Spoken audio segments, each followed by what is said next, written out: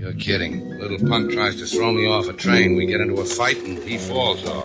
Cops ask me why I did a thing like that. I tell them why. For 3 hours, I tell them why. They don't believe me.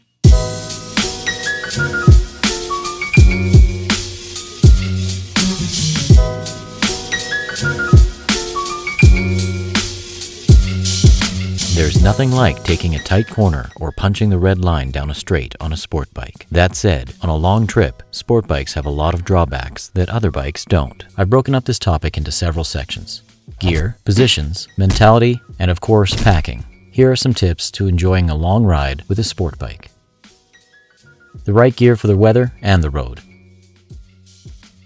ATGAT still applies, but if you have an option of wearing a vented or ballistic jacket over your heavy leather one, and you know that the forecast is calling for a heat wave, take the comfortable option. Just remember that it might still rain, and if you don't have a liner or the room to pack it, you may get drenched. A comfortable helmet.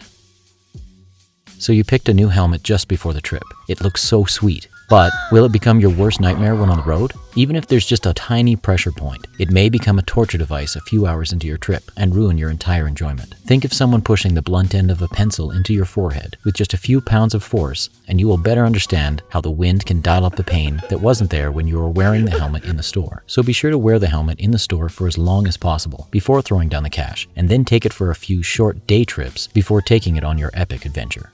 The right backpack. If you wear a backpack, make sure it's not too heavy and has air channels to allow some airflow on your back. You'll still be hotter than without one, but the vent will give you a little bit of relief compared to one without.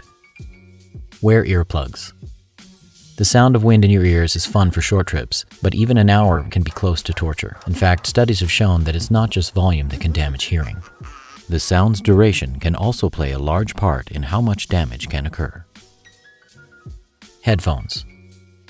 The sound of wind can also be monotonous. Music can be just what you need. Plan out a few long playlists ahead of time. Getting a good pair of earbuds can kill 2 birds with 1 stone regarding the point said earlier. Get a headset communicator. Another option is to get a communicator like a Sena or a Scala, and of course there's a lot of options to choose from beyond those. Not only can they connect to your phone or iPod allowing voice control, they can also help pass the time on less challenging roads with a fellow rider. Being able to talk about where the next turn is can also be extremely handy. Being that you will be on unfamiliar roads, having your phone give you directions through your headset is a huge benefit as well. Just make sure not to use the flat speaker discs included if at all possible. You won't be able to hear anything at highway speeds, and you may damage your hearing from wind noise over long trips. Riding position. I've tried several positions over the years.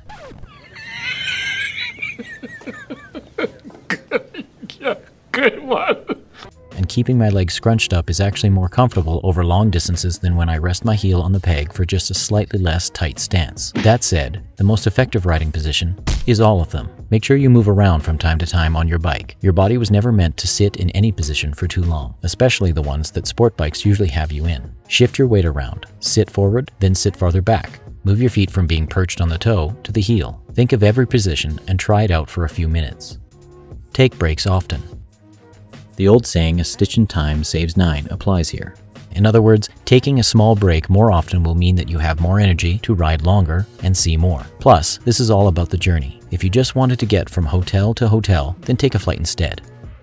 Practice makes perfect. Practice with a few smaller day trips of increasing length before your big trip. And just like getting ready for a marathon, you have to train before the big day. Drink water regularly. When riding, you can get dehydrated very easily and not even be aware of it. By the time you realize it, it may be too late. You need to be 100% present when riding, so keeping hydrated is essential. Keep your visor clean. It may seem like a small thing, but having a clean visor isn't just about safety. Having to look around an unfortunately placed bug splat all day can drain your energy and detract from your overall experience. Bring only what you need. This is one I struggle with often. I usually go by the motto, it's better to have it and not need it than need it and not have it. The problem with this motto is on a bike, it will load you down with stuff that if not used, just took up space for no reason and possibly made you uncomfortable the whole trip. Don't bring only what you need. Okay, I know I just said the opposite, but make sure that you have certain things that if an accident or a breakdown occurred, you would at least not be stranded in the middle of nowhere. If all you packed were a few clothes and your phone, you might regret packing too light. Items to bring along might include a basic first aid kit, a portable charger for your phone, a multi-tool, a small flashlight with emergency flash option, something like a granola bar, as well as a bottle of water. One last thing to consider would be a pair of shoes. Motorcycle boots are not only fine, they're essential on a bike. But once you're done for the day and want to tour around, they can be the bane of your existence, especially if it's hot out. Bring a pair of surgical gloves. If you're planning on a trip late or early in the season, it may get cold depending on where you go. I always pack a pair of surgical gloves in my bag. They help cut out the wind and give a surprising amount of insulation inside your outer gloves. They also keep your hands dry if it rains heavily. They can be scrunched up into a very small ball, so if they don't get used, it's not a big deal. The best way to pack it all. Now that you have a list of what you want to bring, what are the best ways to pack it? Everyone has their own way, but over the years, I've picked up a few tricks. Don't fold your clothes, roll them. Roll each of your shirts, pants, underwear, etc., and face them upwards. This keeps them relatively wrinkle-free, and everything is accessible without having to pull apart your bag for something you put on the bottom. Make sure you get a tail bag that can expand. On your trip, you might pick up something along the way, and if your bag is packed to capacity, you may be forced to make some hard choices. An expandable tail bag will help a lot. Personally, I prefer soft bags over hard cases, since they can accommodate some things that hard cases might not. Make sure everything is balanced. If you have the ability to add saddlebags, don't load all of your heavy stuff on one side or you'll feel it at higher speeds or flicking right and left in the corners. Duct tape saves lives. Take several feet of duct tape and wrap it around a small tube like a copper pipe. Recently on a trip, when a friend's zipper broke on his tail bag, I was able to close the bag without having to drag around an entire roll. Ride your own ride.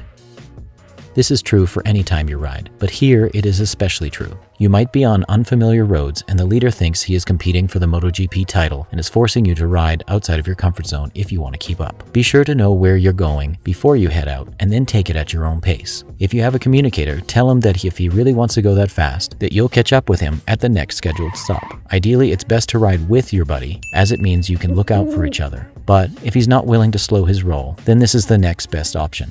Hopefully with these tips you can see that it's possible to take a sport bike on a long road trip. I mean, it's possible.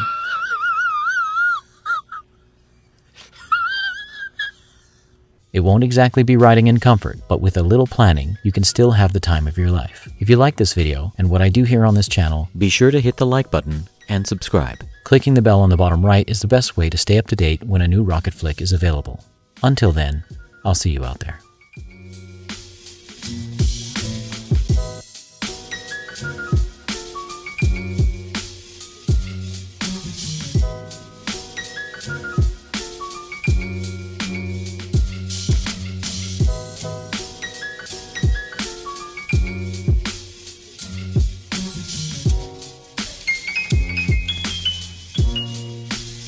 On two wheels, we are